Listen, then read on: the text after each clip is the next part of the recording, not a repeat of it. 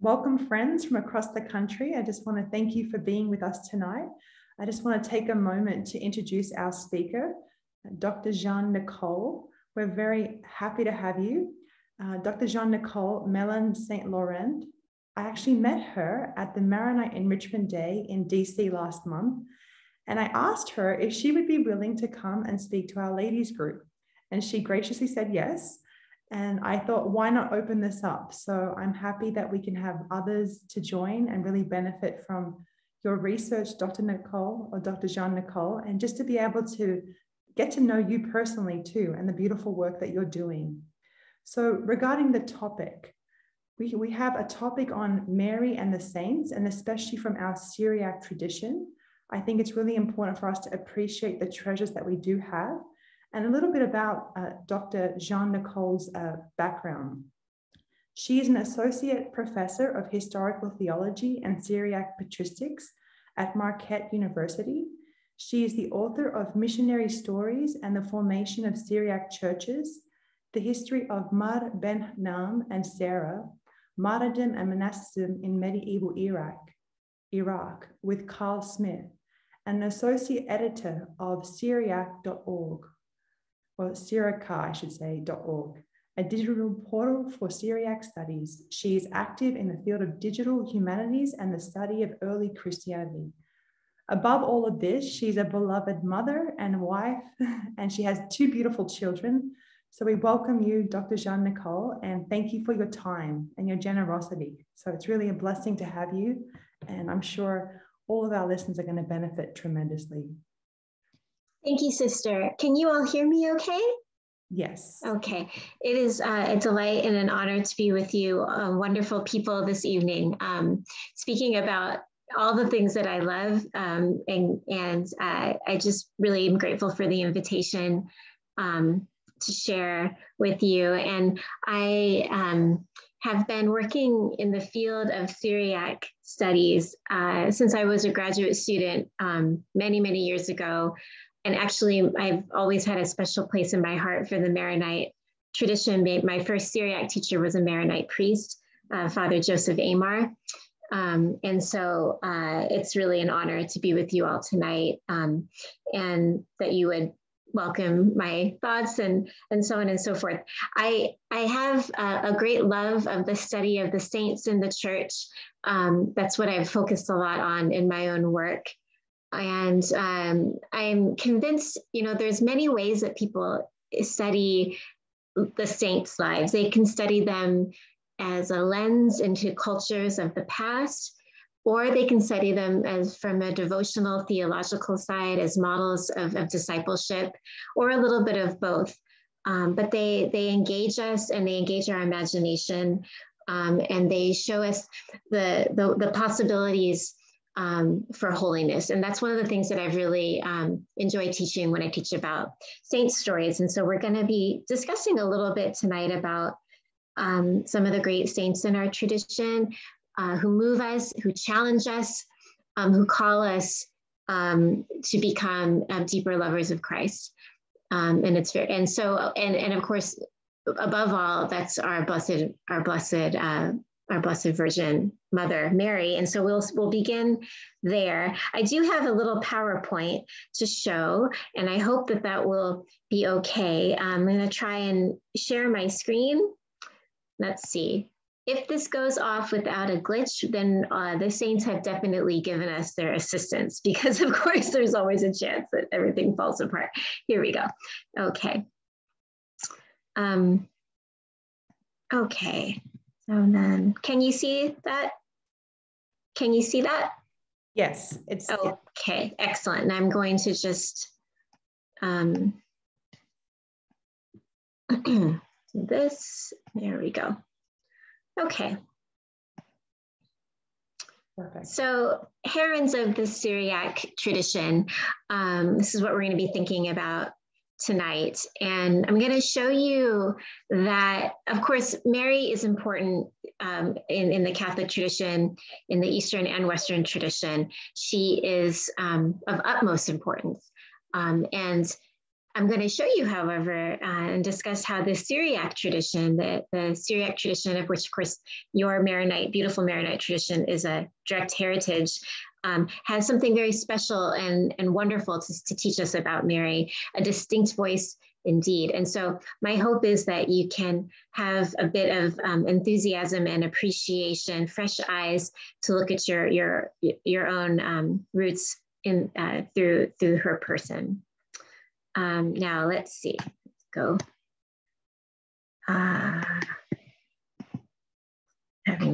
Oh, here we go.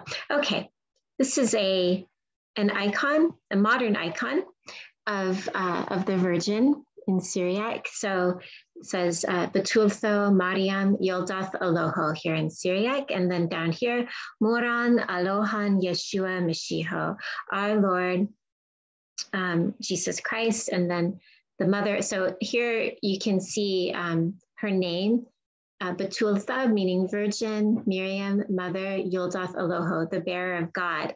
And right here, it's a very important thing to recall that the icons in the church are more than just pictures. They're more than just illustrations. They teach us. They teach us a theological lesson, and there is so much here contained. We could spend the whole lecture just looking at this beautiful icon. But here the iconographer has already told us a lot just in her title, Betultha, so she is virgin, but she is also the Yoldath Aloho, the mother, the bearer of God. So right here in the person of Mary, expressed in the Syriac, you have the central reason why we venerate her above all people, that she is the woman whom God chose to carry his son above all women. And she is at the center of the great, most important paradox and the central doctrine of our Catholic tradition of the incarnation, that God loves us so much that in order to restore our human nature that had fallen into sin and that was sick with the effects of sin, the way to heal that was through God, the second person, the Word of God, second person of the Trinity, becoming flesh, becoming incarnate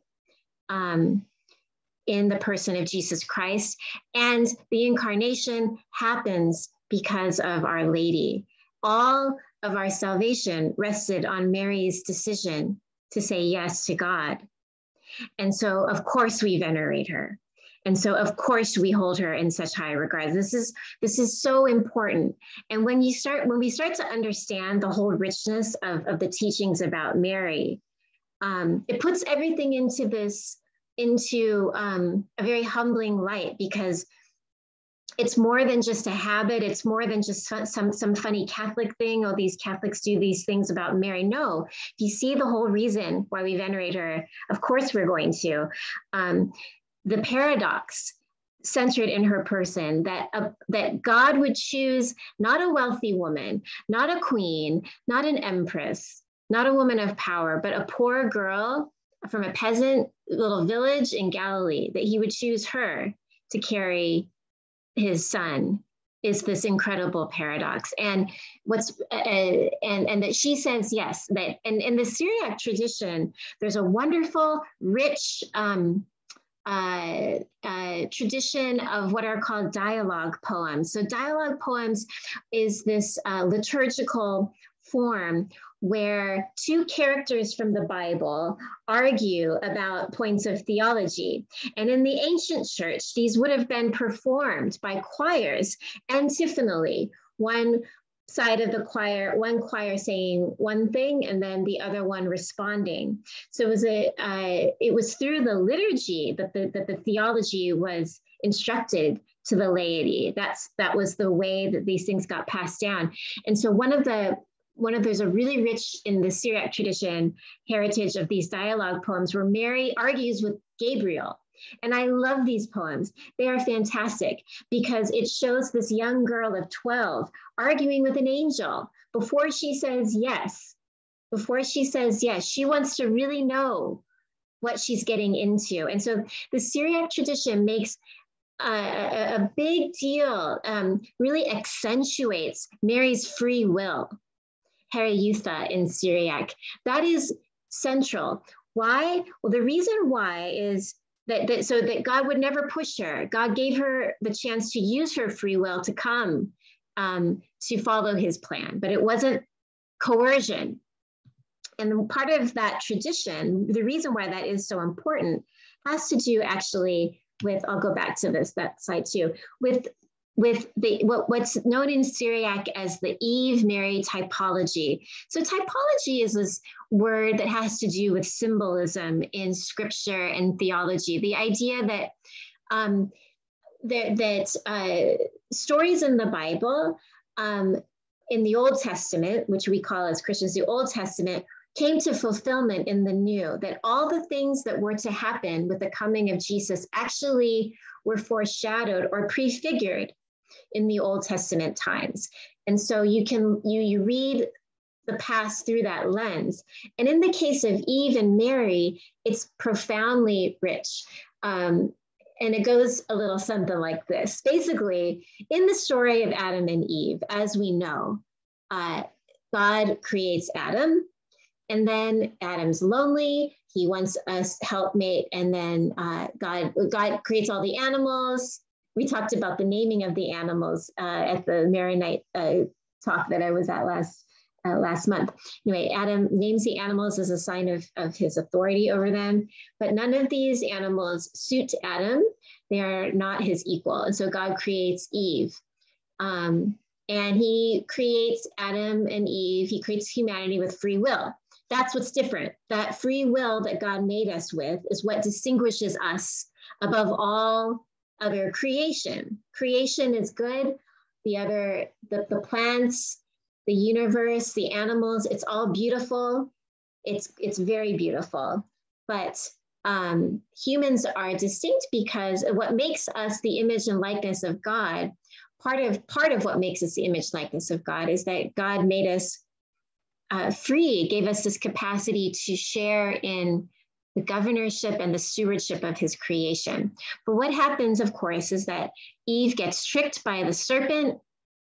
Adam and Eve had this wonderful, loving relationship with God, but Eve, and they had everything they enjoyed peace, they enjoyed a lack of labor, they enjoyed a lack of pain. Man did not have to work by the sweat of his brow. Women were not suffering the pains of childbirth. They enjoyed this. But then Eve disobeys this command to eat from the fruit of the tree of the knowledge of good and evil. And so she misuses her free will and she gets tricked. And hence humanity, we call it in the West, falls. It's interesting in Eastern Christianity, they tend to look at that moment more like a trip, like two little kids tripped and they scratched their knee. They weren't necessarily trying to do something profoundly depraved. They just made a mistake.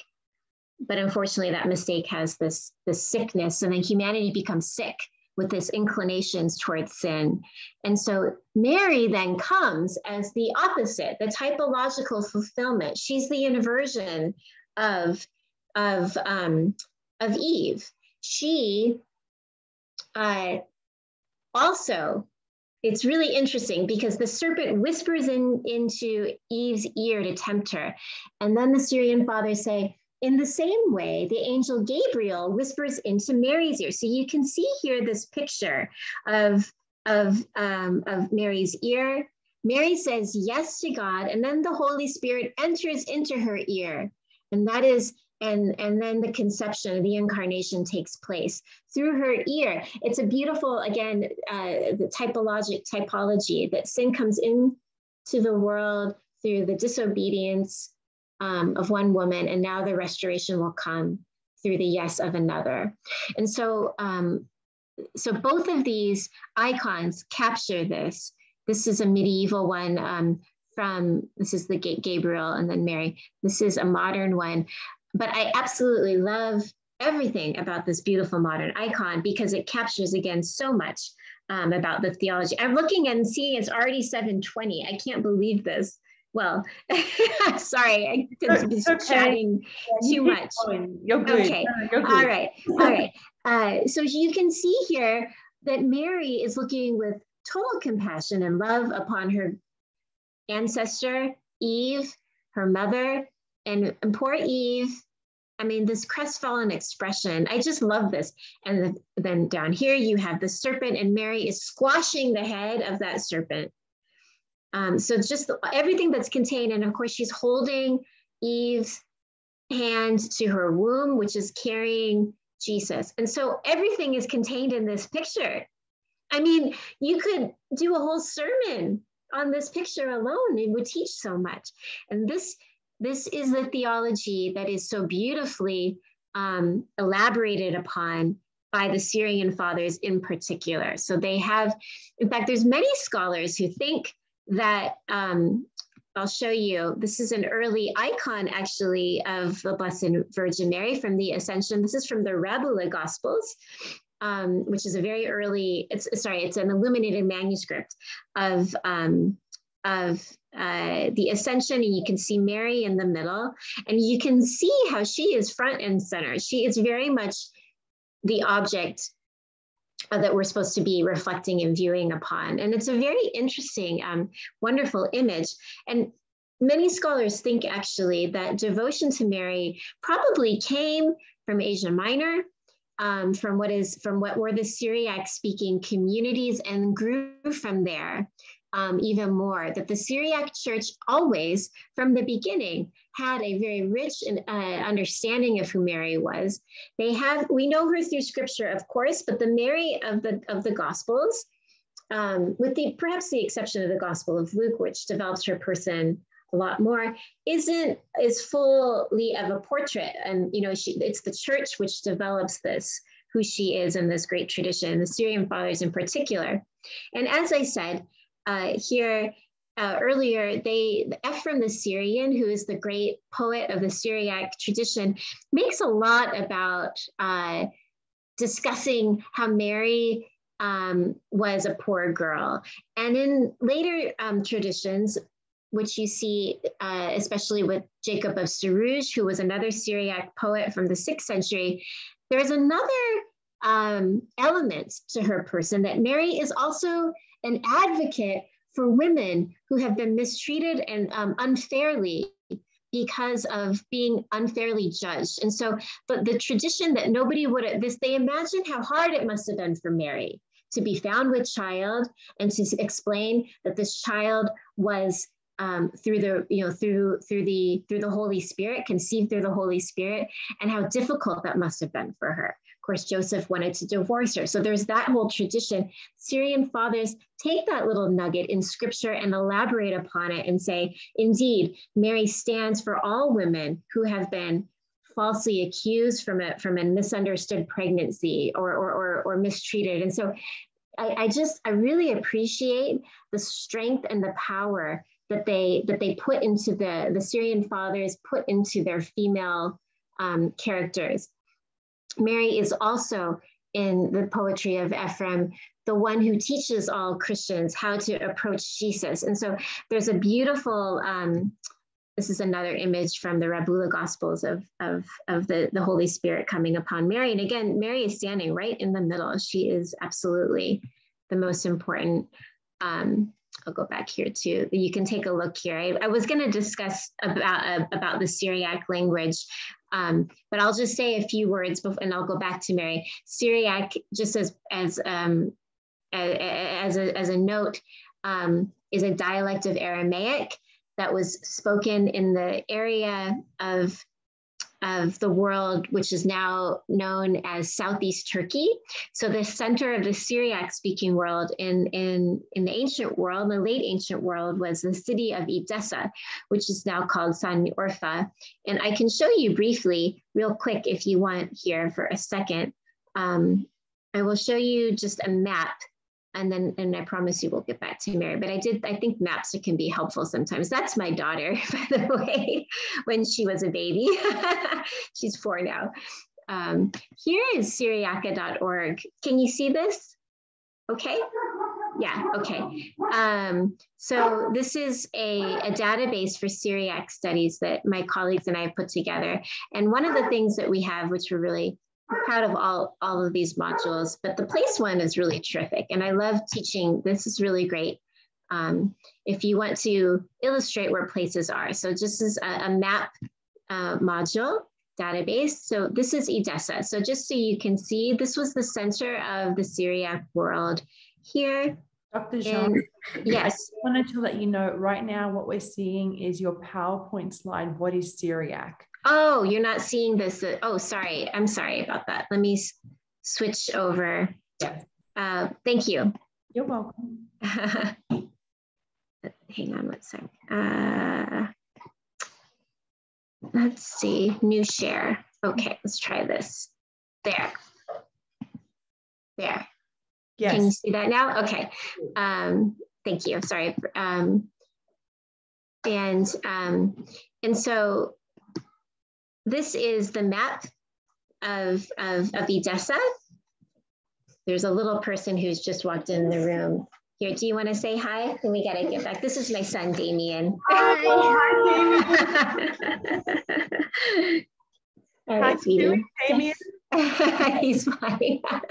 Can you close the door, please? Sorry about that.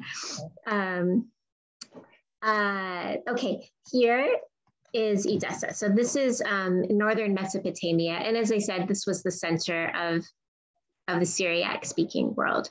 And so you can play around if you want some time with Syriaca.org and see the resources that we have there. Okay, I go back now to my PowerPoint. Okay, and we will go back to Mary. So Syriac then was a dialect of Aramaic spoken around Edessa, but it spread further throughout the Middle East, and it is, of course, the heritage language of your own Maronite tradition. Okay, I wanted to say, since it's already 7:28 my time, 8:28 your time. I wanted to just say a few more words about some other female saints in addition to Mary. So Mary is the most important. Hopefully now you can understand. And there was one more point I wanted to share about Ephraim. Ephraim wrote a beautiful cycle of hymns called the Hymns, St. Ephraim, the Hymns on the Nativity. And one of the most wonderful things that Ephraim does in these hymns is that he creates speech for Mary, because Mary doesn't say that much. She has her hymns, she has the Magnificat, but of course she must have said a lot more than that, right? And so Ephraim imagines what she said to her child when she was holding him for the first time, and the wonder that must have been for her to be holding the incarnate God, the sheer paradox of the entire story. So he's a beautiful theology of wonder, that Mary is the one who teaches us how to approach her son in love and in wonder. So the stories of the saints then at their center have the teaching of the incarnation. God becomes flesh in the person of Jesus Christ. God becomes human. But the other part of that, the challenge is humans can therefore become like God. So God becomes human so that humans can become like God. This is what the saints teach us. What does it mean to become like God? What does it mean to become like God? The saints show us different ideas, different models. There's not only one way to become like God. There are different avenues to holiness. Martyrdom isn't for everyone. It can't be for everyone, as we know, right? And so the stories of the saints give us, and so women throughout in the stories of the saints are always figuring either as the central figures or sometimes also as the mother or sisters of saints. And so you see women in various capacities. You just have to be aware, that's part of becoming sensitive to the presence of women in these stories is one of the ways that we can resurrect what women's history in the church actually was just by sort of attending to that. One of my favorite saints was Saint Febronia of Nisibis. So Nisibis is a city which is also today in Turkey. It's on the Turkish-Syrian border, New Sabine, it's called today. And Febronia was a nun. She, in the story, there was a convent in Nisibis. And it's a beautiful account of female piety, about what consecrated virgins living together, practicing a life of devotion to God, of prayer and fasting and scholarship. And so it's really interesting. The story describes very much how important learning was to the women. In fact, what's remarkable about the life of Saint Febronia is that it was one of the only saints' lives purported to have been written by a woman. So we don't have a lot of texts actually written by women, but the life of Febronia is an exception, purportedly written by one of her fellow sisters. So that's kind of a fascinating tidbit right there. And so she lived in the period of Diocletian, according to tradition. So this is the end of the beginning of the 4th century. And at the last persecution of the Roman Empire against Christians. There was, before the Edict of Milan in 313, it was illegal to be a Christian. And so there were times when persecutions would break out. And this is how we have this rich heritage of the martyrs. So men and women who refused to renounce their faith, who chose death instead. And so Febronia is part of that tradition because she indeed was martyred. So she, as I said, this is actually, go back here. This is a Greek icon of Hagia Febronia. So Febronia, although she is a Syriac woman, a woman of the Syriac tradition, she's actually venerated by Greeks as well as by the Latin Church. I'll be showing you that in a second.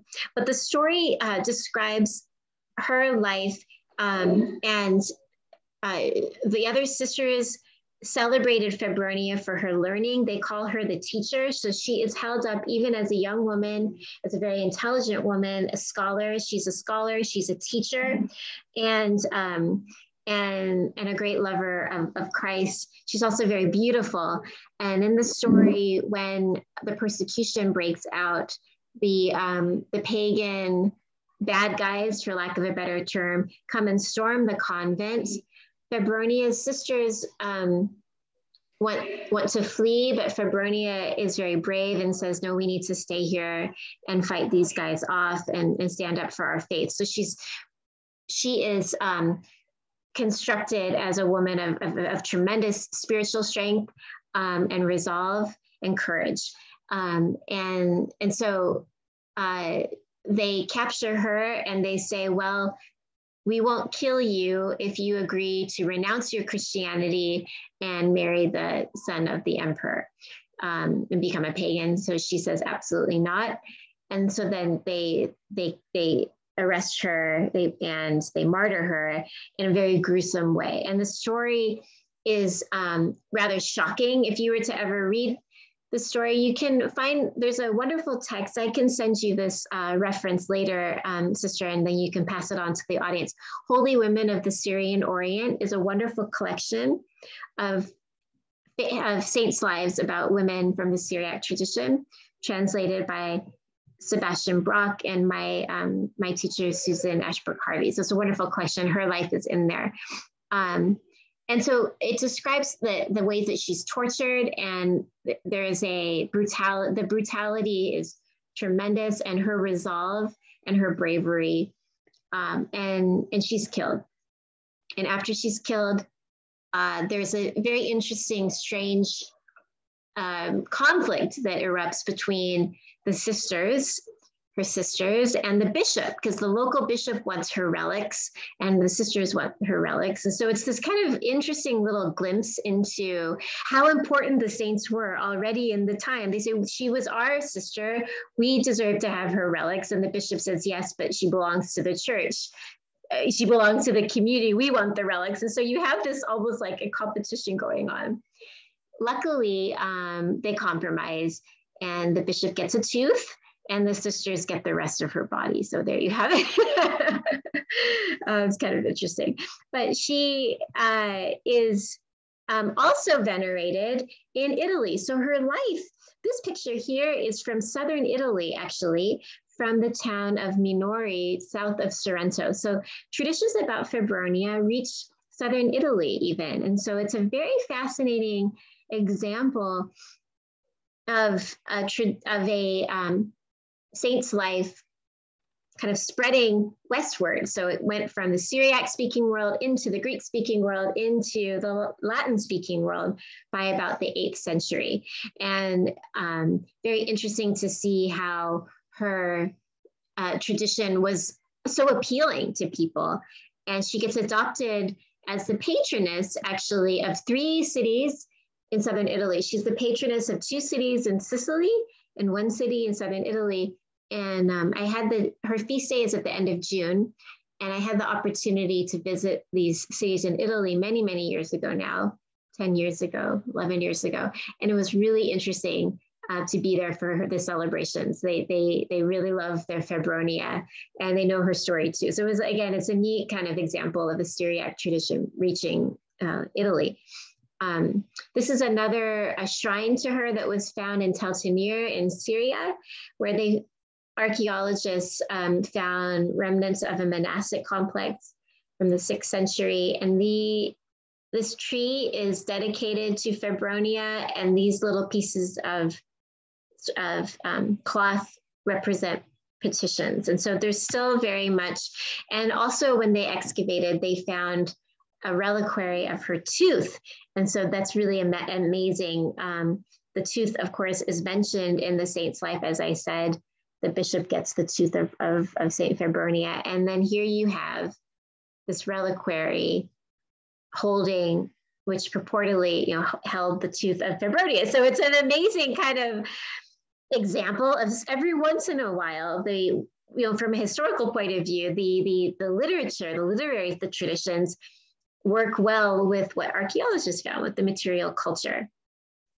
And these are some pictures. This is Pelagonia in Sicily. This is Saint Febronia again. So as I said, they have these wonderful traditions of celebrating her.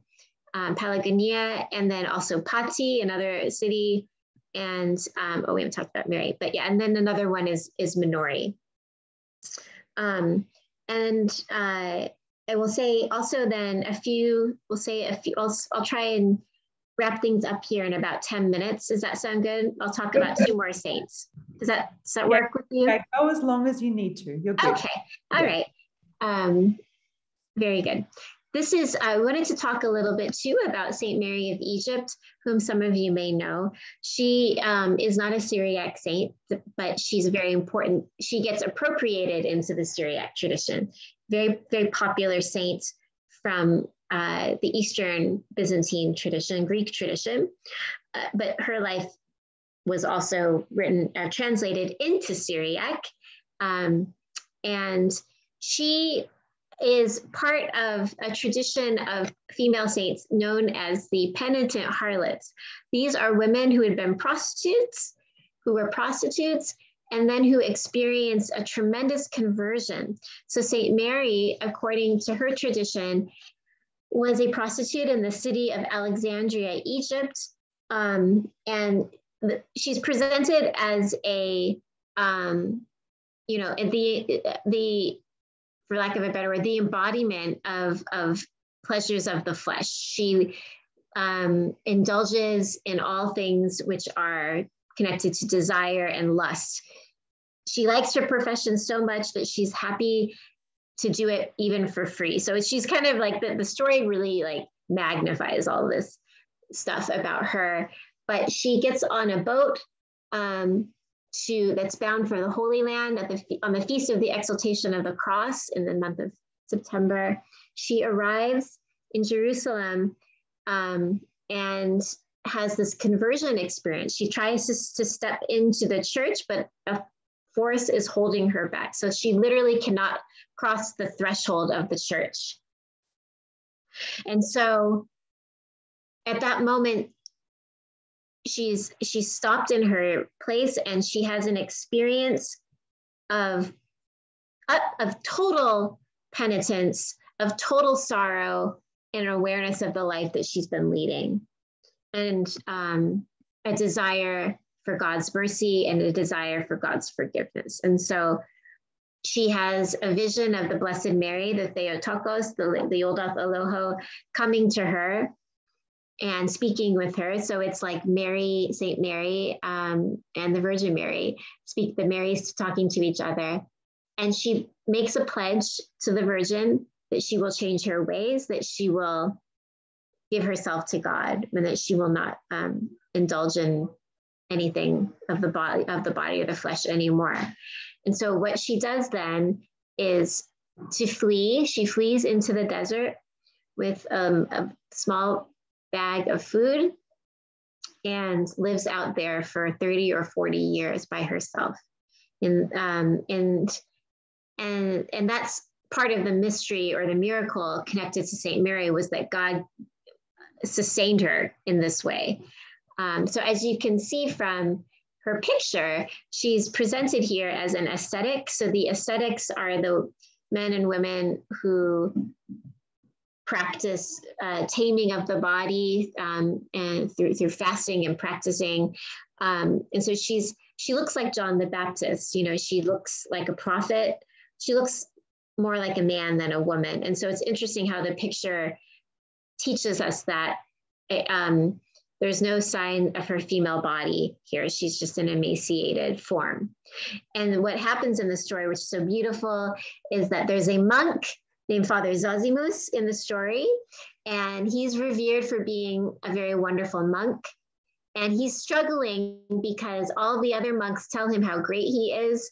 And so he thinks, well, maybe I am great. And so he's tempted to pride. He's tempted to thinking that there's no room for him to grow spiritually. So he flees the monastery to go in search of a better monk, a holier man, for lack of a better word.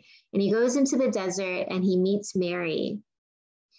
And he doesn't know what she is. He literally thinks she's an animal when he first sees her. She's been at this point out in the desert so long that her body is blackened by the sun. He thinks she's a man. She's naked. But she knows who he is. And so part of the beauty of the story is God is giving Mary these miraculous insights into knowing who Zosimus is. And she says, you know, Father, get back for me. I'm a woman. I need to cover myself. He lends her his cloak. She covers himself. And he begs her then to tell him her story.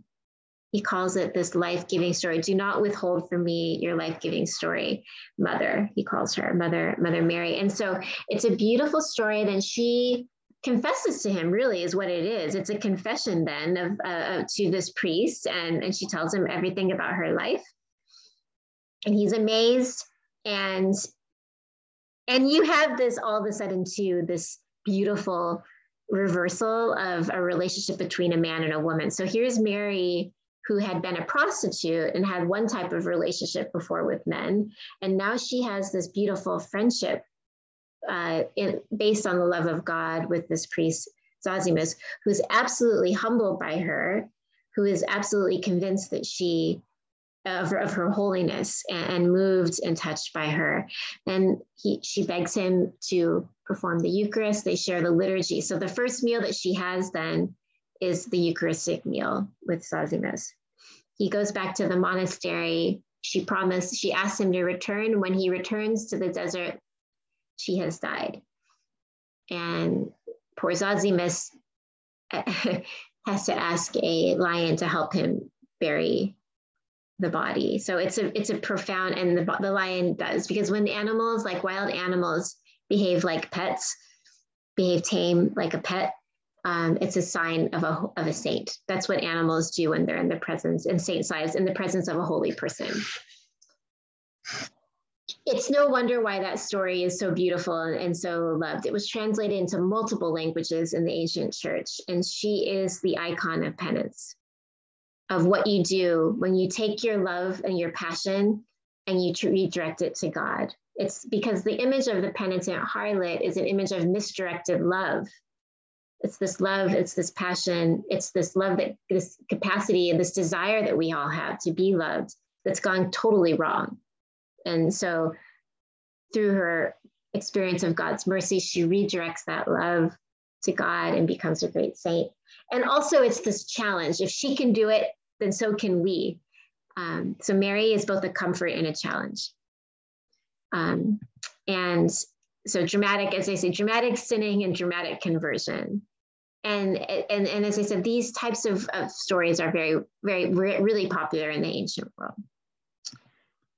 I'll just show you then a couple other pictures. There's Mary speaking here, promising herself to the Virgin. And I love, this is a Coptic icon. Here's Mary here with Zosimus receiving the Eucharist.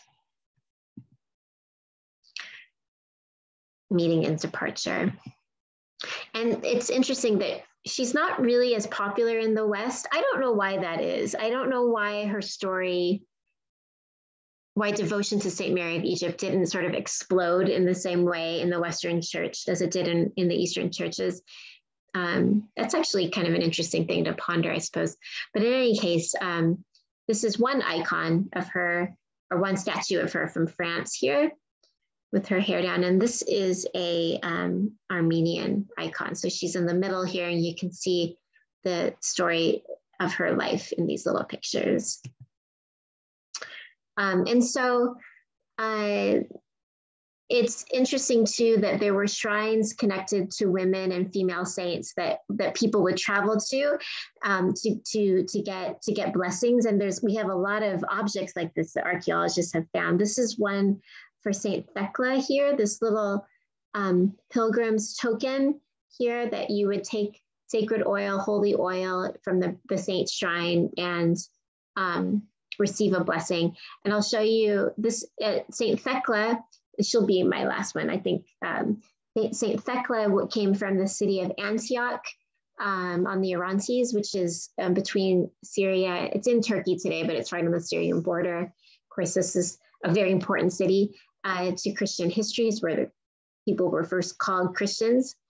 And Saint Thecla is a disciple of Saint Paul. So according to the story, Saint Thecla, who was a pagan girl, betrothed to a very high-born pagan man from an important family, she heard the preachings of Paul and she is moved to conversion. She wants to be an apostle too, and she falls in love with Paul's message. So she cuts her hair and she becomes an apostle. So there's a beautiful sort of interesting image of this woman cutting off her hair and dressing up like a man, actually, because she wants to protect herself. If you're going to go out on the road in this time by yourself as a woman, you would have needed to protect yourself. So that's what she does. And it's like this story of a superwoman. She does everything. She's performing miracles. She's baptizing. She's doing amazing things all on her own, and she actually baptizes herself too, which is it's an extraordinary kind of moment in the story. And she is saved from all types of attempts to kill her. So God protects her, and that's part of her miracle. And Saint Thecla was highly venerated by women in the ancient church, and she still is today, Saint Thecla, and in Syria. And she was so popular that some of the early church fathers actually didn't really like it. They said the Christian women like this Thecla story too much. We need to not circulate this story too much. So it's kind of an interesting social dynamic there too. So I'm going to stop there, and just to say I'm sorry if I was chit-chatting too long. I could go on and on, but I know that we want to have some time for conversations, and so happy to chat with you further about anything you like. So thank you. You're a true teacher. You really are. You're very interesting to listen to. And maybe at this point, what we could do is we could stop the share and we can go to our gallery. Let me see if I can figure this out then. Stop share. Okay. Yes. How's that? Good? Right. Yes, very good. Okay. Thank you, everyone. Yes, I have to say, the saints that you did mention were very interesting and very, I'm sure that the stories, like you could go more and more into their virtues and their qualities, but you definitely gave us a taste of their lives, and especially the beautiful imagery too of Mary and how you had that icon of her with Eve. I thought that was very special, and the contrast, you know, the new Eve and Mother Eve, you know, the first Eve. So I want to kind of open it up, and I want to give people an opportunity if they have any questions. I really feel like the saints are beautiful role models for us in our own journey, because we're all called to holiness, and we're all called to love God and love our neighbor in making a gift of ourselves. So with that being said, can I ask a question? Yes, Mother has a question. I'll go first while people put their questions in the chat box. Yes. We were talking about this today, and I was talking to a priest about it, and a Roman Catholic priest. There are in the Syriac tradition, and I think in others, of women in the early church entering male monasteries and disguising themselves as men to be able to enter. And as you were saying, St. Thecla had to disguise herself as a man to be able to walk through the towns and byways to preach.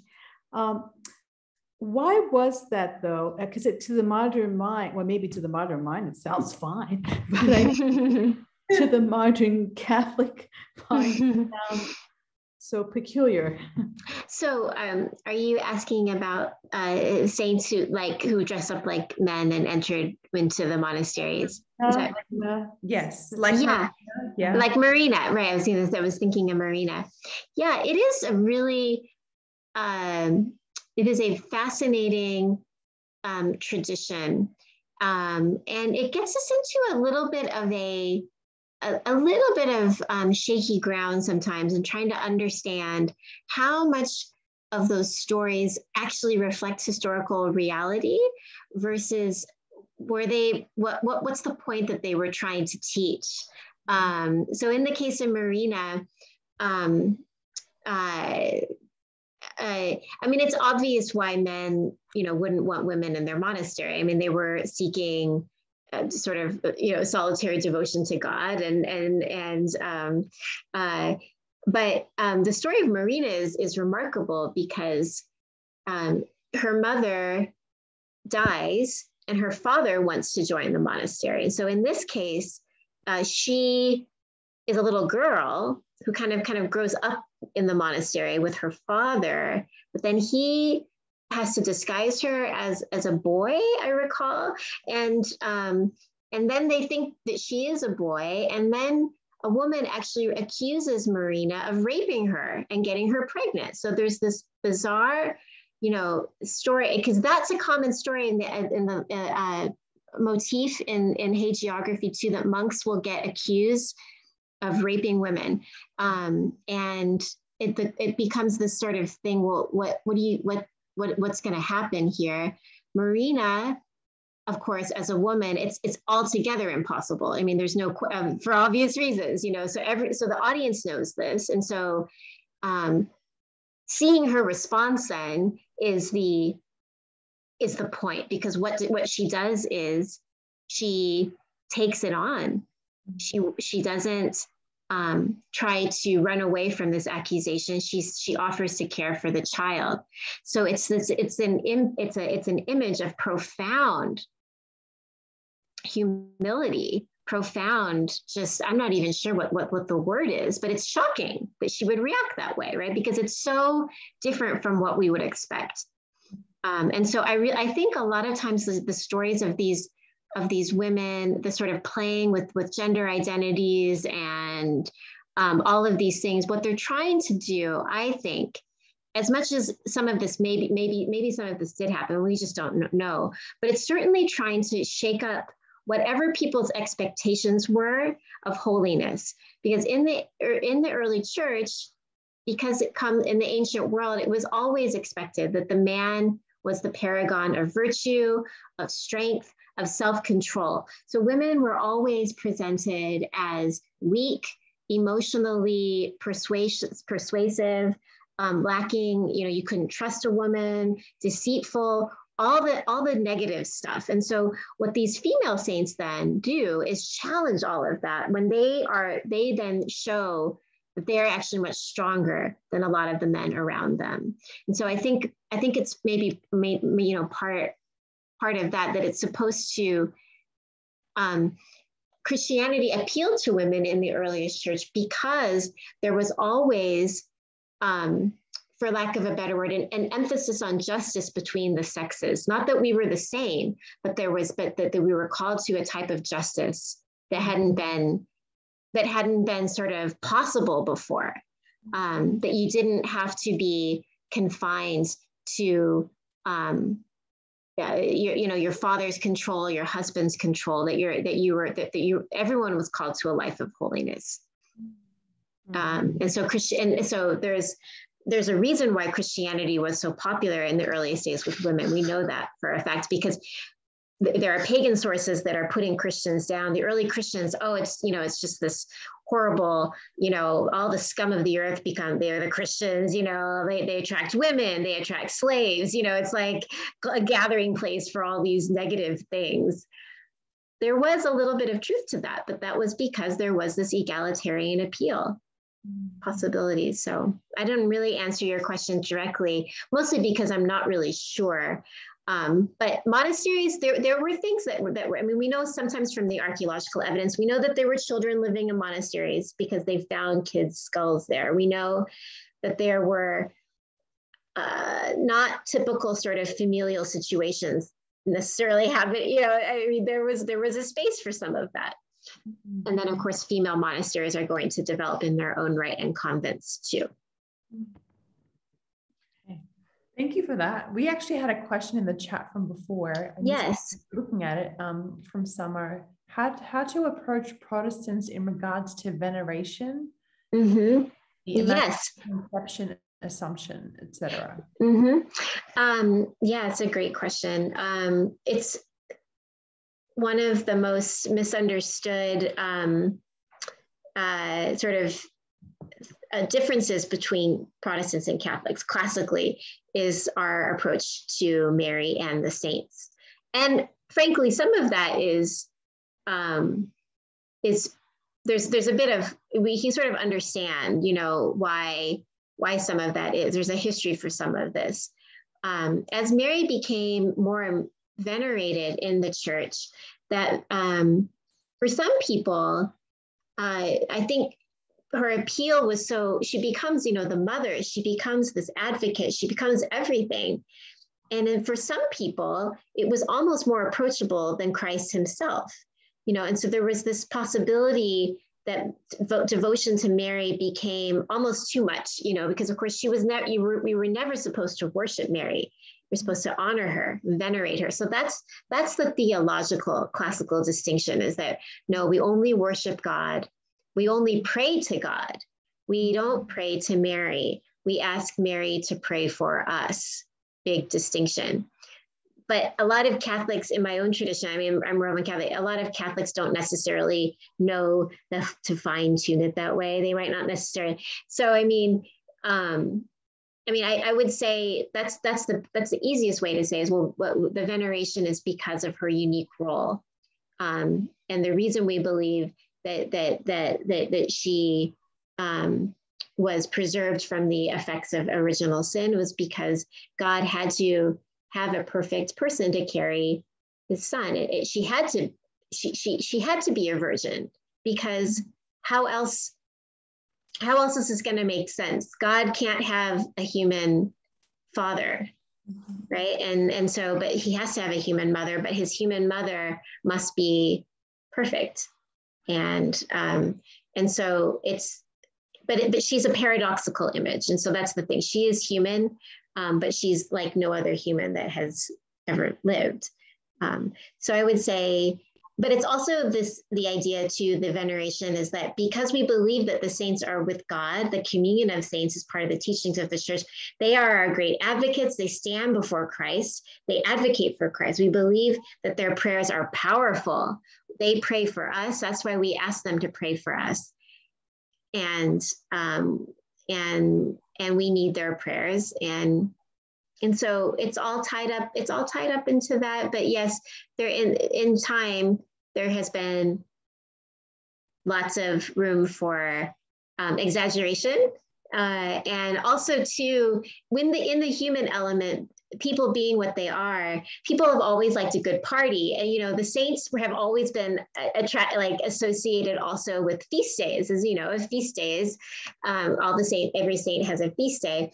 And then that unfortunately sometimes would divulge into sort of a little bit too much, and so people would say, what are you guys just having these big parties, for the saints? And so it's a bit of the human element in there too. So we have all these traditions, but you could tell your Protestant friends too that it's not that a lot of these teachings go back to the ancient church. They're not new.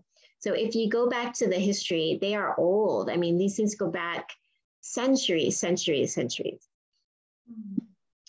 Very good. Well, Sama wrote, thank you. And she also said, I would love for contact. Okay. Certainly. Saint Shmuni, is someone went to, is that, okay. Shall I answer that? Yeah, sure. Yeah, I'd be happy to talk about Shmuni. She is really interesting. One of my graduate students, who's a Hebrew Bible student, actually is working on her figure. Shmuni is the mother of the Maccabees, and she was a really popular saint in the early church, and she's unusual because, as you write, Mr. Tabit, that it's she's from the Old Testament, so she lived before the coming of Jesus. But her bravery and her devotion to God and her willingness to even sacrifice her children for the sake of their fidelity to God's commandments is seen as a foreshadowing of what the martyrs do. So Shmuni is seen as this great woman. St. Gregory of Nazianzus, the Greek father, said that she had the faith of Father Abraham. So she's held up as good as important as one of the prophets, which is amazing. And so she takes her story just becomes expounded upon in very interesting ways in the Syriac tradition. And of course, it's a very popular name in the Syriac churches for girls. And there are a lot of homilies and stories that develop about Saint Shmuni and why she is held up as the perfect mother who is also a perfect lover of God. And it's interesting because she's in the story again. There's this playing with this expectation. How would you expect a woman whose kids are about to be executed to be reacting? You'd expect her to be going crazy. You'd be expecting her to literally be pulling her hair out, screaming. And throughout the story, Shmuni is calm. She's encouraging her sons not to be brave. She is an icon of courage and even sort of detachment. So her faith is so strong that she is like incredibly, astoundingly brave in those moments. And so,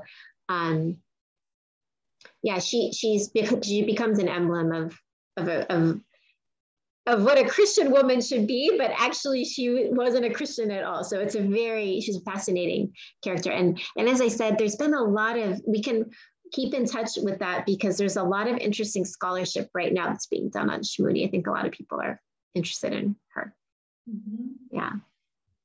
Yes, and I was just going to write in the chat, Maccabees, that's where her story is. Yes, Maccabees, yeah. Yes. So if you're interested in learning more about Saint Shmuni and her sons, I highly recommend it. Very interesting. Awesome. Any other final questions before we wrap up with our closing prayer? I'm happy, by the way. Please, sister, give everyone my email. I'm happy to stay in touch. I'm here in Milwaukee, and happy to be in touch with any of you. Very good. I might actually do that. I might send them. I might put it in the chat right now, just so that those that want to be in contact with you can. Yeah, certainly. Yeah. So Jeanne-Nicole Are there anthologies? I know you said Sebastian Brock and your co-authored Catholic Women of the Orient. Are there other books similar to that? Well, specifically on women, I think that's the main one. But there's a lot of, for instance, homilies on Mary that you can find. I'm happy to put together. I can send you some information about bibliographies too. Like Jacob of Chasselouge has a lot of wonderful homilies on Mary and also female saints, on the women who Jesus heals in Scripture. He's got a tremendous, tremendous Mariology and also images of female saints. And a lot of those homilies have now been translated too. You're just getting some gratitude notes, I think. Yeah, I see them. Thank you very much. Thank you, everyone. Yes, God is good. All right, well, why don't we close up then with a beautiful prayer and just thanksgiving. We thought we'd offer a hymn to our Blessed Mother, but I want to also give Jeanne-Nicole, would you like to offer a prayer or anything? Certainly. Dear Lord, I just want to offer gratitude for this sacred time to be with these wonderful people. Ask you to bless their lives and their families and our community. And pray for unity among Christians and love and respect and peace, and always strength to trust in God's love and also to be who we are as Christians in the world today. Amen. Amen. O Mary, we pray to you, blessed and purest one. Help us in our need. You are always there for us. Intercede and pray for us. Virgin Mother, show us love. May your Son, our Lord, grant us mercy through your prayers. Mary, Mother of the Light, pray for us. Pray for us. Glory be to the Father, and to the Son, and to the Holy Spirit, now and forever. Amen. Amen.